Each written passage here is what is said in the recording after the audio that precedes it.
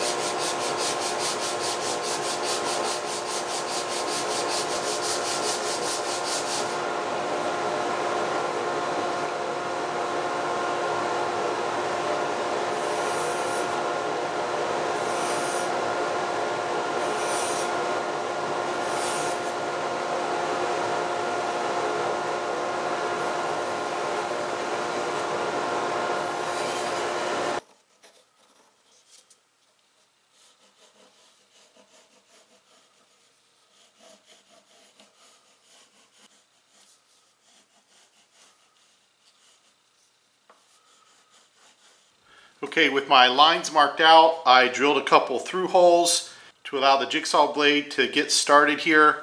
So now it's time to carefully cut these out.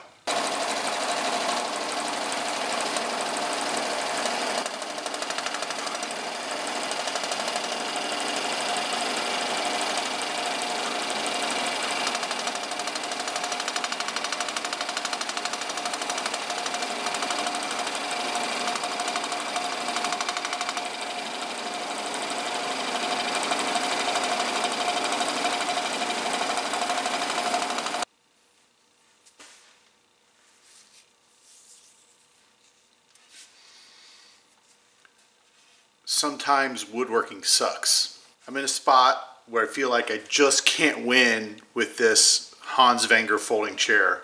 The progress has been slow and difficult, and that's partly because I chose such a difficult project which required a bunch of skills that I had to learn while doing the project. But today is a real low point for sure. I'm in the process of cutting the slots for the handle, and these two things will be the slots to accept the weave. And then there needs to be a channel about, I don't know, 20 millimeters deep to accommodate the folding mechanism. But it's just not going well. I really butchered this thing on the jigsaw, and I really butchered this line on the jigsaw. Part of the problem is this is hardwood, it's birch, yellow birch, and it's pretty hard. It's also thick, it's 32 millimeters thick. So that's, you know, about 1.5 inches, and that's really pushing the limits of what a jigsaw can do. And I just fought the thing the whole time, trying to keep it on track, and lost the battle. Then I thought I would come in and say, okay, I'm going to use my center punch and just punch a line of holes here in the line for this slot, and then I'll just drill them. I'll take a really fine drill bit and drill them.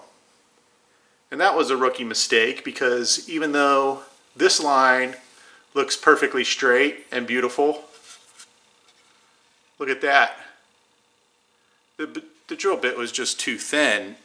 It would not stay on track through this hardwood. It followed the grain of the hardwood and wandered off into anywhere it wanted to. And I knew that would happen. Why did I do that? I'm losing focus on this project. I'm a firm believer that in order to be a happy human being, you have to keep your emotional side and your logical side in balance. And right now, I could tell I'm out of balance. I could tell the emotions are just at this peak over this project. So that means I got to bring in some logic. One of the ways I've learned to do that in these situations, not just in woodworking, but in life in general, is to take a step back and count my blessings. And I don't know, maybe I'm just a lucky guy, but when I do that, I find that my blessings generally far outweighed my burdens. So blessing number one that I need to keep in mind is that there is a good side here and there is a bad side. This side is way worse than this side. So everything I've done so far is symmetrical. I can switch and take these markings and put them over here, so I could put all of this carnage on the inside. It's not too late. Another blessing I need to keep in mind here is that this is the first of 4 pieces like this. I'm building 2 chairs. There's 2 parts like this each. So I do have 3 more opportunities to improve upon this. And another blessing is I have access to just an excellent drill press. I think I might be able to straighten out these holes a little bit, at least from this side. I was using this 1/16 inch drill bit, and I was hesitant to use it in the drill press because it's so thin. In my experience, the power of a drill press is just too much for a thin bit like this. That's why I was using a hand drill. But I've gone ahead and just accepted the fact that these slots are going to be a little wider than design. Gone ahead and put in an 1/8 inch drill bit. This one still will have the ability to flex, but not as much as this one, and it should be okay to use it here in the drill press. And for the rest of the parts, I can drill out most of the waste with the drill press, make sure everything's nice and square, and then from there it's just cleaning up, which is a process that should make this look a lot better. And yet another blessing is God did leave me with a couple of problem-solving skills. So here's an example of something I made based off of a DIY post on the internet. What I have here is a sanding strip that I'm going to use in my jigsaw. And what it is just a couple of cotter pins bent into these hooks, and I've folded over a scrap of cloth-backed sandpaper, cut the size to match the cotter pins. And once this is mounted in the jigsaw, I should be able to feed this through like a jigsaw blade, and I should be able to use the power tool to level out this carnage here. I think that'll work. That'll also help me get a better shape here. And so I'm always thankful that I can rely on a little bit of deep thinking to come up with something to improve my situation. I should mention that Oshland sells sanding strips like this, but if you look at the photo, it has this big knob here that grips onto the sandpaper. It's like a big cylinder. And I think it's way too big to feed through here, but with this little flat wire design, it will fit through. So maybe now I can quit feeling sorry for myself and just get this project back on track.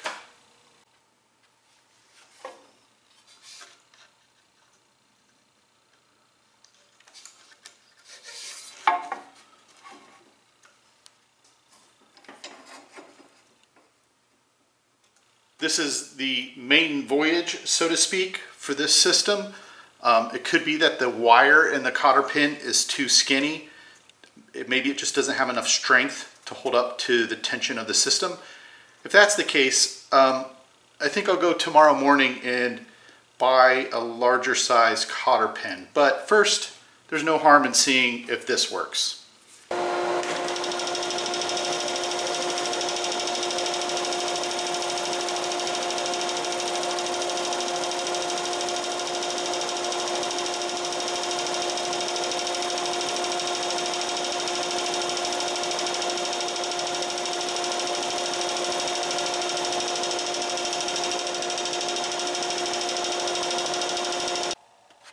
Okay, so I think there is hope for the system. Yeah, my wire's a little too thin. It can't take the tension. It did sand. Maybe you can see how deformed that spring is there. So it was working, and I really think that might be my only option for improving this slot is with something like this. I should mention that I have this collection of files that came with my used jigsaw here, but I think they're all too thick to fit in the slot. Well, these are knife edge. No, Yeah, I just think it's going to get jammed in the thinner parts here, even though it fits in some of the thicker parts. I just don't want to risk it. I could do more damage to the workpiece than help it. I also did check my collection of hand files, and all of them are too thick to fit in that slot. Okay, I just remembered one more option. I have this little modular needle file set, and any one of these would fit. This one's a really good candidate, as well as this one. I guess some of you are saying, well, why don't I just mount that in the bottom chuck and use it as a die filer like the other ones? The answer is that this shaft is too long. The cutting part of the file starts here. I wouldn't be cutting the whole piece through the whole stroke. If I wanted to sacrifice this, I guess I could cut that off right there, but I really don't want to sacrifice it. So I think the file is just too fine. All of these files are very fine. They're not for bulk removal of large amount of the material, which is what I need to do here. Hopefully you can see how deformed these cotter pins are after using it for a while. Those are just not going to hold up. I did go to Menards and I looked for 10 gauge steel wire. I couldn't find it, but what I did find were these 3/16 by 1 inch cotter pins. It's at least 4 times as thick. So now I need to form these into a shape that is similar to what I already had. Okay, there's the old version, there's the new version. I do hope it lasts a little bit longer. I may have to trim the length of the end here to fit the jigsaw, but we'll see. Okay, this seems to be working. The hooks are holding up. I could put good spring pressure on the upper arm here. And I've already switched around to the other side. I think I've got this side of the slot decent, at least a lot better than it was. So that makes me happy.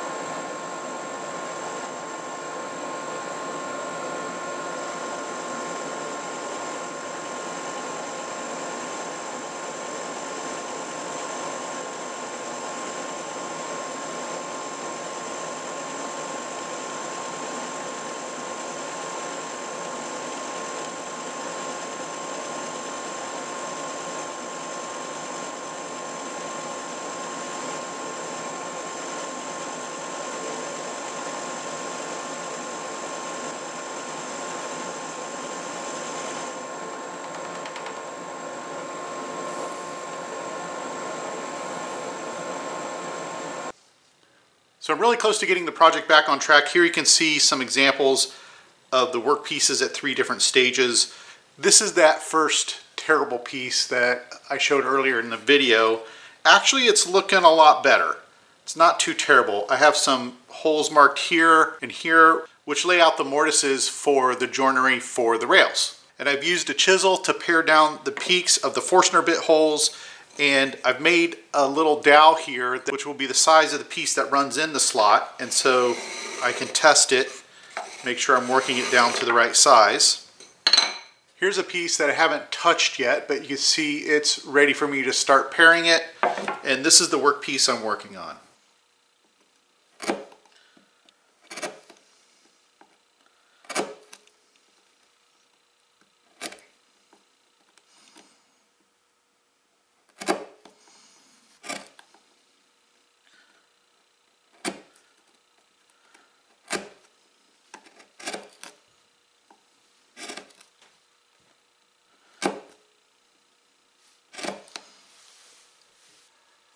Hand paring work like that obviously requires a sharp chisel, so I keep the strop handy, which is really nice, so I can tune up as I go. Stopping and stropping takes a little extra time, but actually saves time in the long run.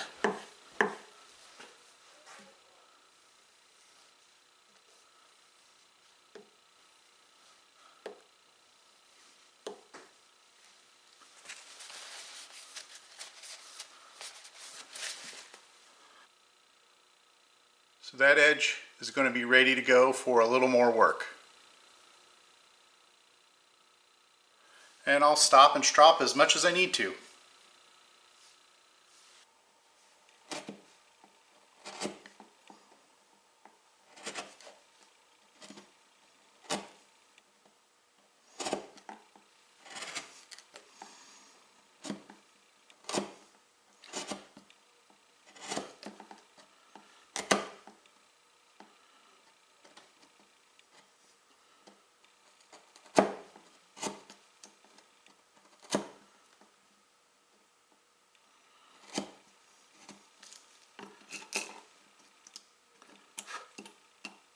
When I get as far as I can with a chisel, I use this tool. This is a tool I made from 60 grit sandpaper and one of these tongue depressor sized paint stirrers. I buy these for less than $2 for a pack of 30 at my local Menards. This is nice and flexible, so when I'm ready I can come in here and fair out the joint even more with the sandpaper. And when this grit wears out, I can make another one. It's pretty cheap. Okay everyone, I think I'm going to end it there. This is getting to be a pretty long video already. And if you stuck with me through this point, I really do thank you. I appreciate it very much. I'm going to go get back to work and I will share with you another project update in the next video. Bye.